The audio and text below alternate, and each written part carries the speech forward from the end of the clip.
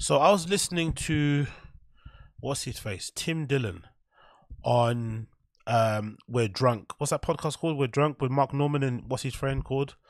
That's a pretty cool. Let me see if I can find it. He's actually on Kill Tony. He's live at the moment, premiering. So big up Tim Dillon for that one. But yeah, it's a podcast called We Might Be Drunk. That's with Mark Norman and the other dude. I forgot his name. I don't know his name here. But this is a really good pod. I'm going to actually play a bit for you on it, where they talk about. It kind of, I think, applies to. Obviously, I think they're talking more about Matt Rife, but I think their point, so they speak about comedians and their come-ups and what you'd prefer in terms of, would you prefer to blow up really quickly and then fall off, or would you prefer to kind of have it slow and steady and then fall off? I'm not really too sure, but I really need to play this and show you the bit that I kind of liked that I want to speak on, because I think it's really, really informative and really might give it an insight as to why maybe Brendan's where he's at now at the moment in his career, and maybe this might give us an insight into it and we can kind of expand on it, so I can see if you guys agree what I heard on here. Wish I made the timestamp of what happened when it happened, but let me see if I can find it here live on the stream. Yeah, it was fine for the moment. I think during the pandemic, all those things were good, where you were like, yeah, we got a house. Okay, I think it might start around here. Let's see. Now, what if we lived in Houston? It was also like people were vacationing in like other alternate realities. Yes. So they were like, what if I lived here? That was the pandemic. And the pandemic, everybody's like moving around. Some people bought houses other places. Some people were like, what if I lived here? You went to Austin for a minute. I lived in Austin for a while, for a year, you know?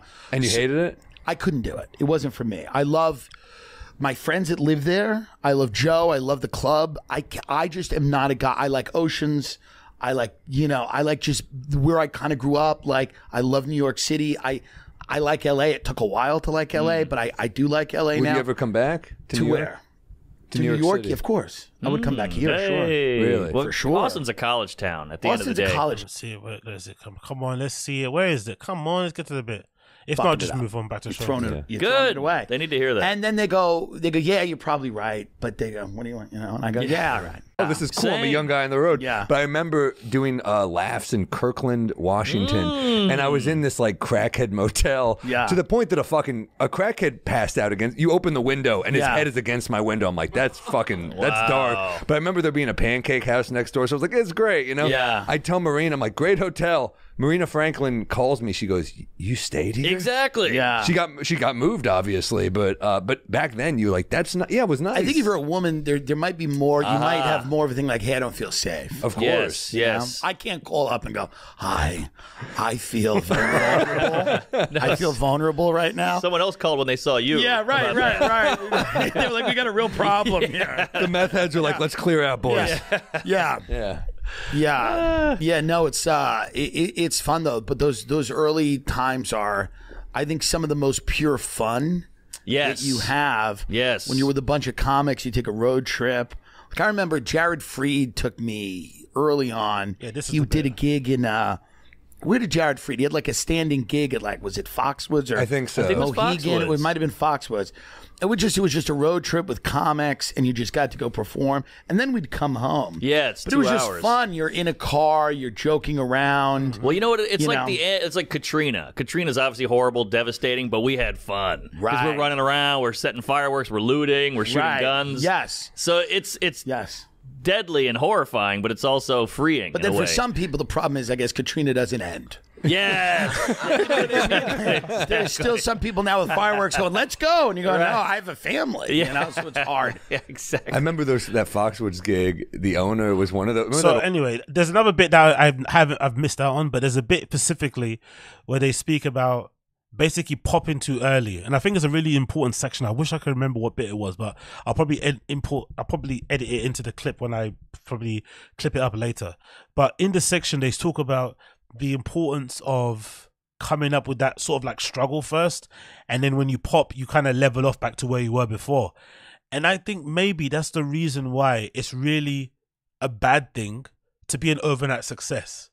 It probably isn't the best thing, especially when it's a career like stand-up or like even like what I'm into, DJing and stuff, where it's usually a long grind. You're probably better off grinding until your 40s, then making it, and then later on kind of leveling back out again, as opposed to making it really early in your 20s when you don't really deserve to make it. You don't have the tools and the experience to handle the fame or the money or the attention or the negativity, and then it kind of going the other way. Because that's what happened to Brendan at the moment, right? If we go to T-Fat K at the moment, his list of dates is kind of sad, like considering where he came from, where he's at now at the moment. Why can't I go onto the website? Is it not letting me go? Am I blocked from the website? I can't go to they blocked me. Maybe they blocked me. If we go on his tour dates are very thin on the ground. Like, look at that. Like, that's kind of bad considering the level he's at, to be fair. He was usually playing, he'd usually have these kind of Mondays or on the March next year, he'd usually have, like, you know, basically weekends all stacked up. And now they're kind of spotty, you know, in terms of gigs. Like, his next gig he's playing is December 8th. He's doing 2 Fridays in Chicago. He's doing basically a weekend in Chicago. Then he's not playing again on the 8th. He's only going to play in January. Then Austin, Edmonton, February, San Jose. So it's kind of spotty all over the place. And the reason why I'm saying this is like more so like, I know there's a contingency of fans, especially on the Fire and the Kid sub, who probably do want to see him like out on the street begging for money. But I honestly think like the worst thing to happen for somebody, I think, is this. I'd much prefer to be on the street begging for money because I know my dream's over. Like, I much prefer the finality of it being over. I'm not sure about you guys, but I'd much prefer it, no, it's over and it's done, than live in this, you know, constant state of nothingness, right? Where it's like death by 1,000 cuts. Like, he's kind of living in comedic purgatory. He's neither successful nor a failure. He's right in between, and it's just like dead. That's really the worst place to be, especially when you consider where he was. You consider how flashy that Showtime special was, right? You'd be surprised. You think of the money put in behind him from Showtime in general with MMA and shit. You think about all the appearances on Rogan. To get to a point now where the podcast is hardly doing any numbers. He doesn't have a lot of tour dates, and it really has stagnated for him or slowed down. It's a really bad sign, in my opinion. It's a super, super bad sign, and I'd much prefer the finality or the almost fatality ending of like, it's over, you know, it's done, it's over, and I can just move on to another stage in my life, as opposed to what he's doing now, because now he has to kind of, you know, he kind of has to just like make it work with the best that he has. But really at the moment, it's really fucking crazy, and it obviously isn't going to get any better anytime soon. So that's all kind of I'd say on that thing. Like I said, I wish I could have the full clip of what they said on here. Let's see if I can actually see if they played anything more. But that clip was really good where they speak about the whole thing. Let's see if they said anything more in the end here, and then we can move on to the next bit. An older guy who owned it. Oh, he was the type of drunk that would always start crying. But now he went to Mohegan Sun. Oh, good. Yeah. And they took me out, and I actually like those guys. They took me out for lobster rolls. We ate lobster rolls, but yeah, they get emotional. Yeah. He would always start, and I'd be like, I'm not comfortable with that. But he would just be like, I'm so happy you're back. I'm like, why is this a cry? Yeah. I don't know your last I kind of like it a little. I like it a little. Let me tell you right now, when a grown man starts crying, there's something I go, you realize the gravity of this moment. You know? Yeah. I go, I'm glad, because, you know, I'm eating a lobster roll, and he does get wistful. Oh, yeah. You know, and he got wistful, and I go, this is insane and uncomfortable. But it's like, Tammy Pescatelli. She doesn't call me anymore. Wistful in a casino is never good, No, though. it's not. No. And that green room, they were just stocking, like, it was hell. I hated that gig. Always. That was a tough gig. Because everybody loses money, then they come to your show and they hate you. You, me, and Chris DiStefano did it a long time ago. We had this writer following us, this guy, Scott Robb, who's a great writer. Yeah. He wrote a bunch of, guy from Cleveland, very, very bright guy. And he was in the green room. He was like, they treat you like the way they talk to us. He was like, this is crazy. I always think if my parents could see this, they'd be like, come on, what are you doing? But now it's great. Now it's fine. now it's good. You get there. You graduate. It takes You're all a connected while. through a struggle, which is kind of interesting. Yeah, it's boot camp, baby. I call it Mein Kampf. Yeah. People in Gaza listening to this going, oh, really? We're like, it's like a war, really. You play a strip mall? I'm in the strip. I'm in Gaza strip. People are like, really, a struggle, huh? Okay. Right. It was fun. It's fun. Honestly. It's the hardest things are the funnest. It was so fun. I lived in a 5-story walk up on the 5th floor.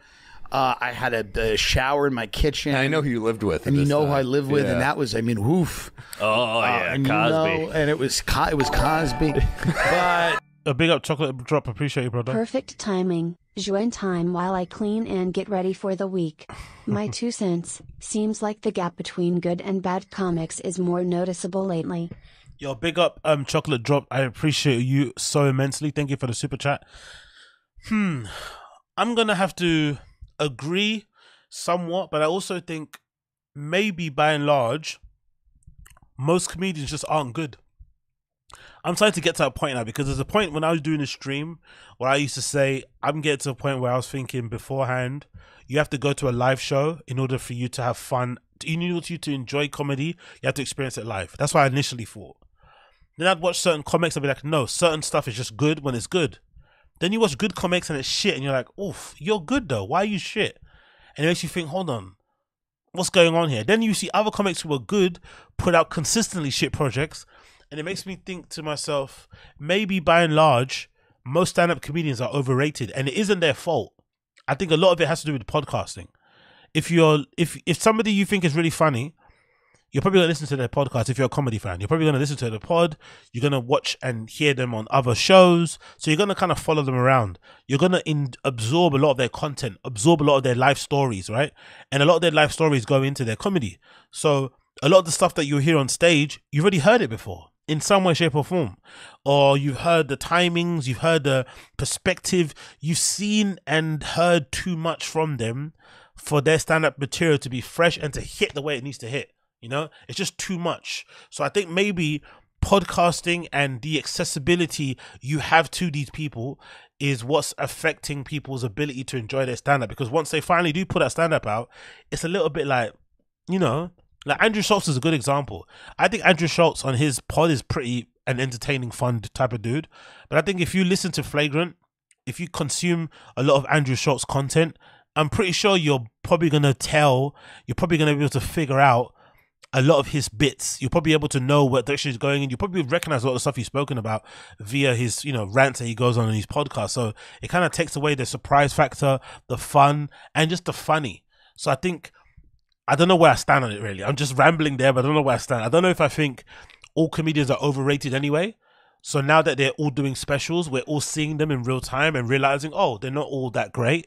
Or if really the only way to enjoy stand-up comedy properly is to actually go and watch them live, because there is something about it. Like, again, me being an up-and-coming DJ myself and doing my DJing sort of stuff, you can't then, like, as much as I enjoyed watching DJ live streams, as much as I enjoy recording a DJ live stream, we can't argue and say that a live stream is the same as going to a nightclub. It's not. You can enjoy a shit set in a nightclub with drinks, with drugs, with good company, more than a live stream. You will be able to notice whatever. So I think there's something in that.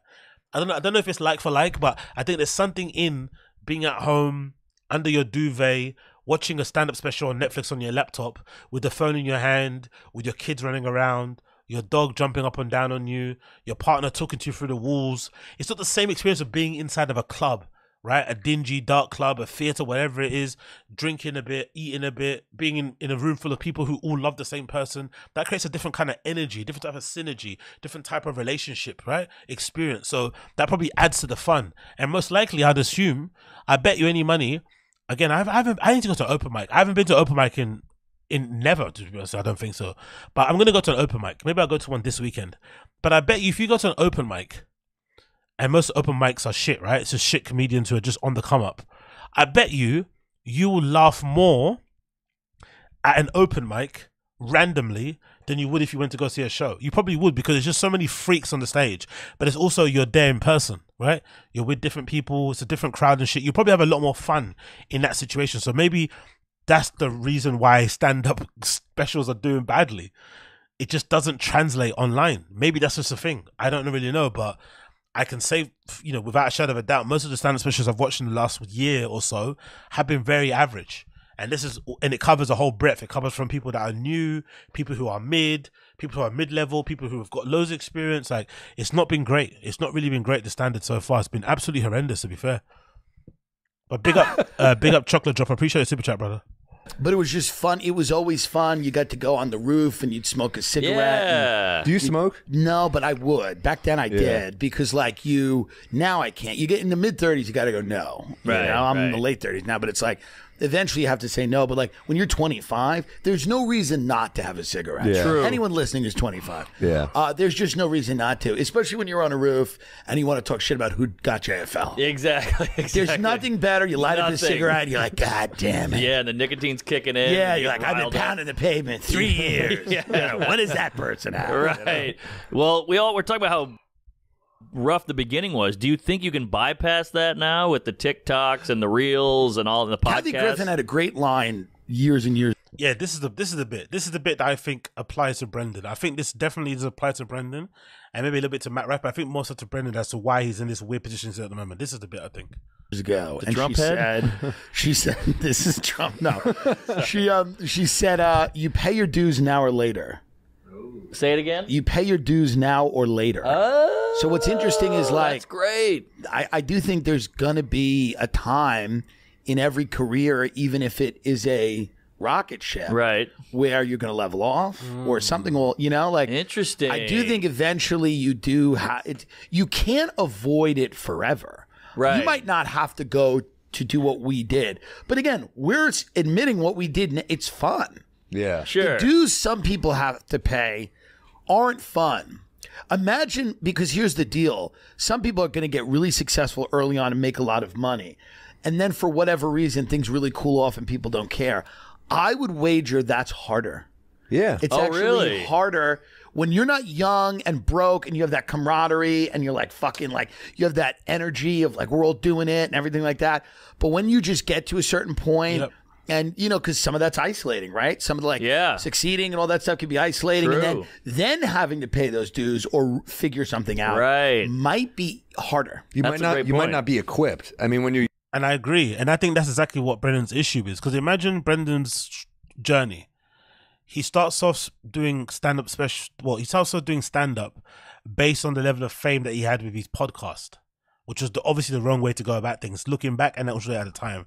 I don't think it's a hindsight thing or a Monday morning quarterback. A lot of people at the time were saying to him, hey, you should do open mics. Hey, you should go hang out with, new comics. You shouldn't be hanging around with Joe Rogan and Bill Burr and stuff. But he didn't want to do that. He wanted to go the other way. So he starts off doing comedy shows based on the success of the T-Fat K at that time. The Fire and the Kid at that time, people don't remember this now because it's so shit now, but T-Fat K was good for a period of time. And T-Fat K, even without Chris D'Elia and Will Sasso and Brian and all these other guys and early Theo, T-Fat K was just Brendan and Brian back in the day was getting like hundreds of thousands of views easily without even botting. They were getting hundreds of thousands of views without buying views. So they were super successful. They had a really big, they were always selling out tickets and shit, doing live shows. So then he starts doing stand-up based on his podcast audience, but obviously he's not experienced in stand-ups, but he's just doing, theaters and big rooms, and it doesn't match his level of comedy. But then, to be fair to Brendan, it's hard, if you think about it, to be that famous, quote unquote, in podcasting and then be happy to go and do like bar gigs and shit, right? In comedy clubs and stuff and open mics. It's quite hard to go to like, to have that sort of audience, but then willingly put yourself in places where you're with amateurs and shit and you're amongst a smaller crowd and stuff that doesn't know you. Why would you do that willingly? But obviously the issue here is that, as somebody says, logo focus here, that is part of the apprenticeship, obviously. It's one way or the other. That's part of the apprenticeship. And if anything, what that probably does, it probably gives you an idea of where you started from. It gives you a realistic idea of where you started from. And it probably makes a fall off feel less harsh. Because if you know where you started from, hey, I was playing in rooms with 5 people, 2 of them were on their phone, and 3 of them were fucking crack addicts. When you then level out and you start only playing rooms of 50 people, 50 seems like a big success compared to 2. But because he started playing in 1,000 capacity rooms, even though he was only 1 or 2 years into stand-up, and now he's suddenly playing in bars and he can't sell out 30 seats, it looks really bad. That fall-off is super drastic because he's gone from thousands to not being able to sell out hundreds to cancelling European tours and shit. It's absolutely crazy. He's even cancelling, like, I'm seeing, according to Unique and stuff, he's cancelling like regular comedy club weekenders. He's cancelling last minute, like absolutely crazy. Like the weekend's coming up or whatever, and you'll cancel on a Wednesday, a random like gig in fucking Arizona or something. It's like, rah, you can't even fill a 150 capacity room or table room and stuff like that. That's when it gets really bad. So maybe there is something to be said for starting off that kind of grind. Again, not to eulogize the grind or not to kind of, put the struggle on the fucking pedestal, because I think these guys also kind of suck their own dick too much about, you know, being on the road and doing shitty fucking gigs. You don't need to go through the shit all the time, but there is something about starting off relatively low and then building up that makes a lot more sense. It's probably equivalent to YouTube. It's probably better on YouTube to stream to one person, to stream to 10 people, to stream to 0 people, and then build it up little by little, than to start and just buy your views. And then when you eventually then fall off, you have no idea where you started from. You know what I mean? Because you kind of fobbed the numbers sort of thing. So I kind of get that in that respect. So that might be the reason why Brendan is sort of like where he's you know, it might be the reason why he's where he's at the moment. It's a weird place to be at, because he should be a lot more successful considering the access he has, the connections he has, all this sort of shit. But clearly along the way, all the drama, the shit comedy, the terrible personality, you know, all the controversies with his friends, it's definitely starting to impact stuff, and stuff is starting to level out. But I still think fundamentally the real main issue is the fact that the comedy stuff isn't good. That's what I always think. I don't know about you guys, but I 100% believe that the main thing that you have to do in most of these things is just concentrate on the work. If the work is good, it doesn't matter. And I think most people don't concentrate on that. And I think, you know, that's the main issue. It's all this metrics, all this other stuff, and social media outlets stuff. And they don't concentrate on the main stuff. That's what I think. But again, I could be wrong. Younger, it's like you're building towards it, but if it just hits you at like in your 40s, it is weirder. Right. And everybody kind of turns on you when you pop quick and don't have to do all the dues. But that shit, I think that's just instinct. I don't like it either. And you got to fight it as a comedian, because you got to fight it. Because sometimes someone will pop and you're like, why? I'm just being a contrarian because everyone is obsessed, and they're like, be like, this is the greatest, and you have to be like, it's fine. It's fine. It's not the greatest. It's not bad either. I think that people are invested in like a certain thing, whereas like a certain sequence of events of people that have paid their dues. But again, it's like there's things people are doing that we're not seeing. That's the other thing, right? Really? There, you know. Sorry. There are people. But I honestly do. Again, I think they're all trying to be. I think it's. In their position too, it's a little bit, what's that thing called? It's like survivor's remorse, right? Because effectively, they've all been quite fortunate. They all made it for the most part. I'm sure they have friends who didn't make it, but from that whole generation of podcasters that were doing stand-up, they've all kind of made it in their own way. Yes, they're not all Matt Rife, but they've all got an occupation where they could pay their bills from their content and from doing stand-up. They don't have to work full-time jobs. I think so for the most part, which I think is the main goal if you're these type of guys, right? You're a bit of a degenerate, you're a bit of a weirdo, you make crash jokes, you're a bit of you live an alternative lifestyle. So just being able to just do what you want should be the win. So they've all kind of won. But I think there's also a bit of survivor's remorse in that respect, because they act like, if you're a regular guy that's busting your ass, right? Imagine you're working 2 jobs, but you actually have the dream of being a stand-up comedian, and then you see Brendan make it. I think you're allowed to hate. Like, again, I don't think it's constructive. I don't think it's going to help you long term, but you're allowed to hate. You're allowed to scream at the cloud. You're allowed to fucking shake your fist in the fucking air. You're allowed to spit feathers if somebody like Brendan makes it and you're still struggling to get fucking booked in your local comedy club. You're allowed to hate if you've been busting your ass for ages and you see this guy just jump over you because he's friends with Joe Rogan. You're allowed. You're allowed to fucking cuss at the moon, you know, do a curse on him, juju, whatever. You're allowed to do that. It's not constructive, but I think that's perfectly fine. I think these guys are talking the way they're talking now because it doesn't really matter if Matt Rife makes it, if Brendan Schaub makes it, because it doesn't really impact their careers. They're all kind of set. They've got their own audience. It's fine. But I think when you're on the complete, like, there's people on the complete outside who aren't their friends, who aren't part of their crowd, who aren't part of their crew, who are extremely funny. They're sending out tweets online and making little jokes and no one's responding. They're doing TikToks and no one fucking cares, right? You're allowed to hate if you're that person. You really are allowed to hate. It's not, like I said, it's not constructive, but you're allowed to get that emotion off and then move on from there. But I think this idea that, you know, it's all good, everyone kind of does everything. It's like, yeah, because you guys all made it. You know what I mean? You guys are the lucky ones. You started podcasting or content around the time when it was kind of new still-ish. You got in really early. You made your connections with Rogan because all of these guys have kissed the ring and you all kind of made it. That kind of makes sense. You know, it's like, who knows? People do things and that we just don't know them, you know? Yeah. Like if some guy's a magician for 5 years and then becomes a comedian and does really well this is a really good point.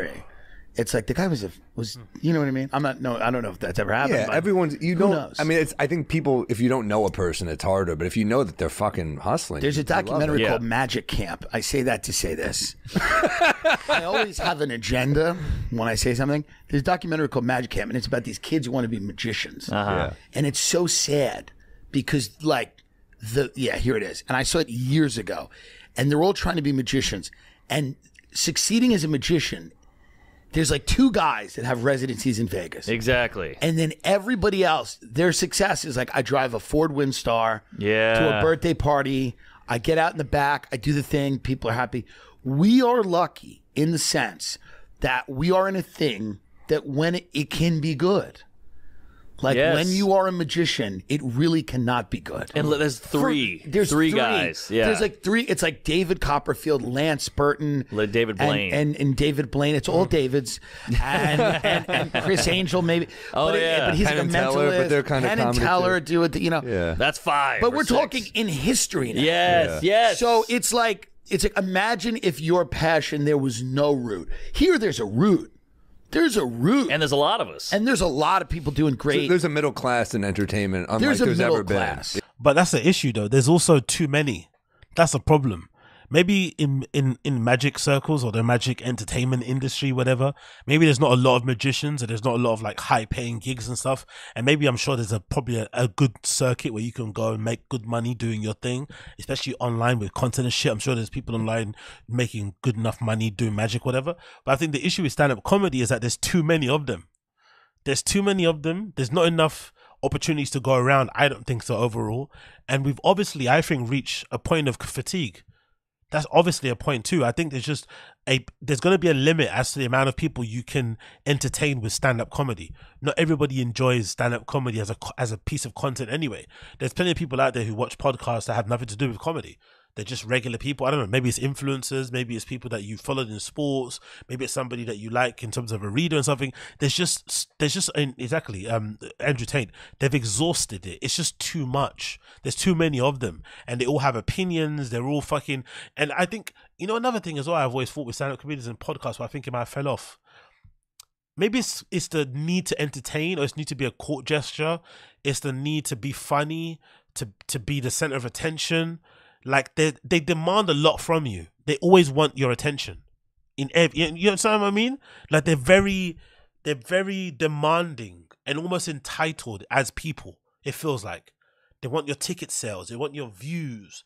They want you to come to their shows. They want you to watch their content, buy their merch, interact with their videos, like, comment. Like it's just a lot you have to give them, and it can be a bit exhausting. And you also have to kind of put up with their fucking, like Bert Kreischer. Every podcast turns into a fucking therapy session. You've got your own issues going on, and now they're giving you their issues, sorry. You got someone like a Tom Segura complaining about, flying private, all this sort of stuff. It's like, bro, like some, maybe read the room, some self-awareness a little bit, please.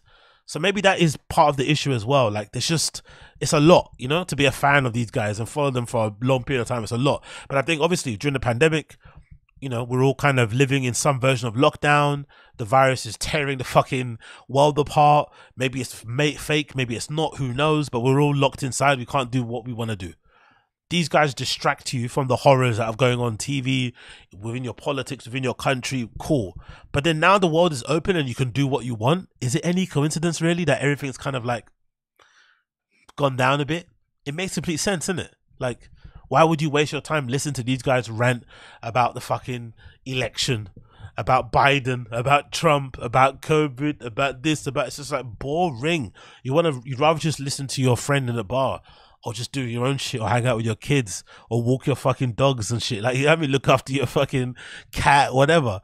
Like, I completely understand why it's probably going the other way. That probably makes a lot of sense. Yeah. Yeah, people are like, so I always look at it like, I'm lucky that I didn't want to do something that was so, even actors, when you're just an actor.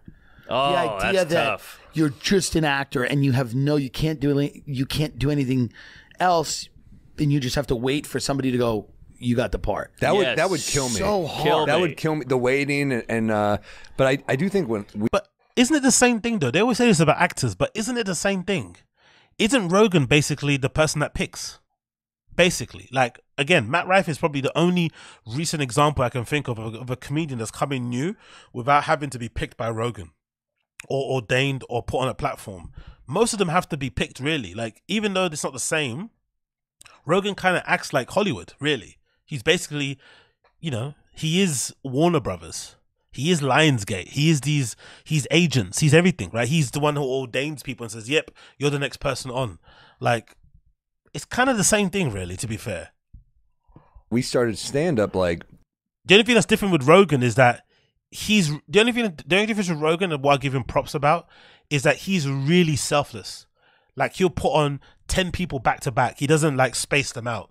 You'll have 10 people on back to back you don't really know too much about, and you'll give them a shot, and if you people connect with them, they'll blow up and sell more tickets. Like, he's really free and open with his platform, which I think is funny, because I've always said on this stream, I think if there was another person if there was another comedian who was Rogan, if there was another comedian who had Rogan's position, I don't think they'd be as selfless as he is. I think he's quite unique, and that's a really special thing about him. Forget the comedy, forget his podcast, if you like it or not, I don't care. But I think the thing that sets Rogan apart and what makes him really special and what he should get a lot of props about is the fact that he's really open to having anybody on his platform. But I don't think any of the, like, imagine if Tom Segura was Joe Rogan. Do you think Tom Segura would let random comedians on his show and give them a shot and let them kind of do what they want? Like, come on, man. Even Bert wouldn't do that. Do you know what I mean? Rogan is really unique in that respect. Like, he really, since he made his money and since he's richer than fuck and he does what he wants to do, he's like, hey, you can go and you can come on my platform. Yeah, exactly, Austin Case. Exactly. Imagine Tom Segura being Joe Rogan. Imagine how much of a cunt he'd be. Even Tim Dillon. I like Tim Dillon. But imagine Tim Dillon was Joe Rogan. He'd be such a fucking cunt.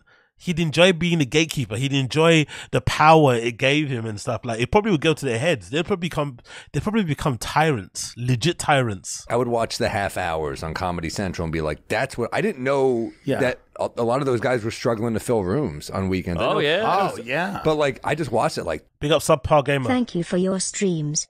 I really enjoy your perspective. Thank you, Subpar Gamer. Appreciate your donation, brother. Thank you so much for joining.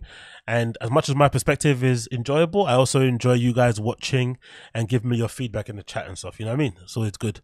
It's not good to talk into a mirror. I've done that plenty of times.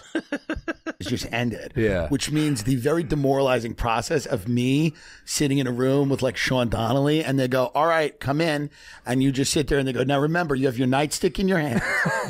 And because every role is like, you know, cop or like, you know, gambling addict who sees his daughter once a month. Alcoholic dad. Police supervision. Right.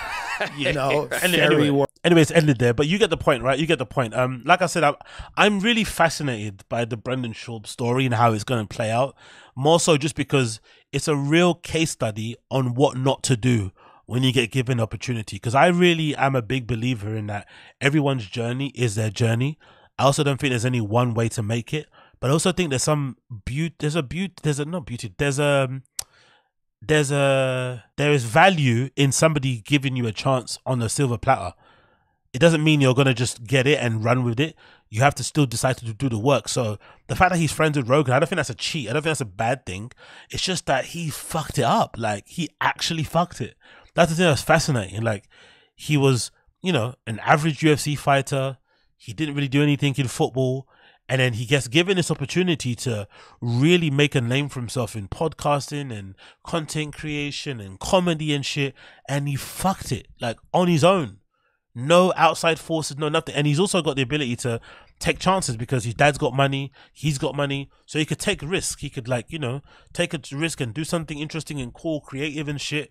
And still have the ability to bounce back and try again without having to go get a quote-unquote real job, and he still fucked it. That's the fascinating thing about him. He's such an interesting case study in that regard. Like, watching somebody really piss an opportunity up the wall is really, like, you can't take your eyes away from it. That's the one thing that I love most about watching this from afar. So it's going to be interesting to see how this plays out.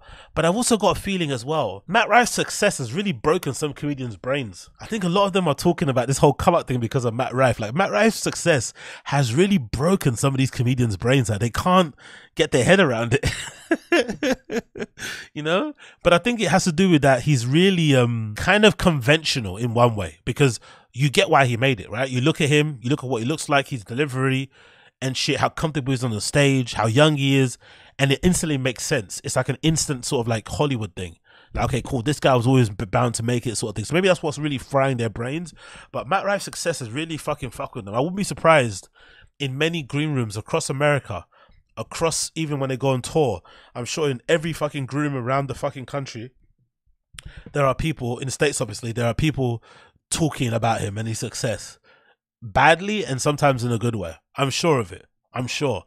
There are many of people out there that are, you know, many of size of people out there, as Brendan would say, that are, you know, that are kind of trying to figure out their lives and what they should do next now that he's made it the way he's made it. It's fucking interesting how all these guys are. But hey, what can you do?